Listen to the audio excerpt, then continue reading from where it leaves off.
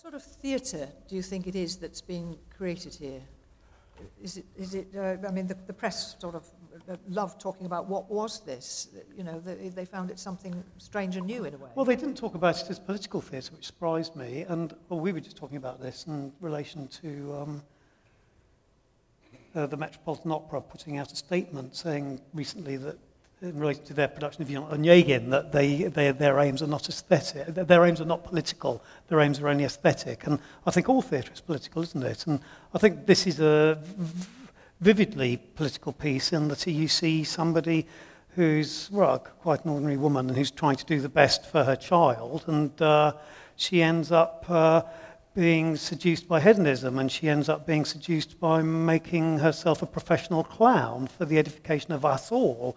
And I think that's so I think this piece has got a big moral centre as well as being very entertaining. And I think that kind of theatre usually gives me personally a lot of energy. And I'm aware when I watch this or rehearse it, well, Aletta was saying that the other day, I've always got quite a lot of energy for this, and I've not peaked with it.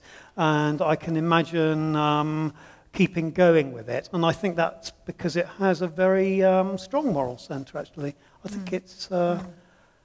I think it's a very good thing to have put into the world. I think this is why we were attracted to the story at the Royal Opera House. It's a parable. It's not just about this one woman.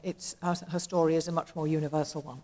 And I mean, she joins, as far as I'm concerned, the opera gallery of the other sad ladies that opera consists of. The Violettas and the Manons and the Carmens. And I think she really has joined that kind of gallery of heroines whose fate that we can all sort of sympathise with.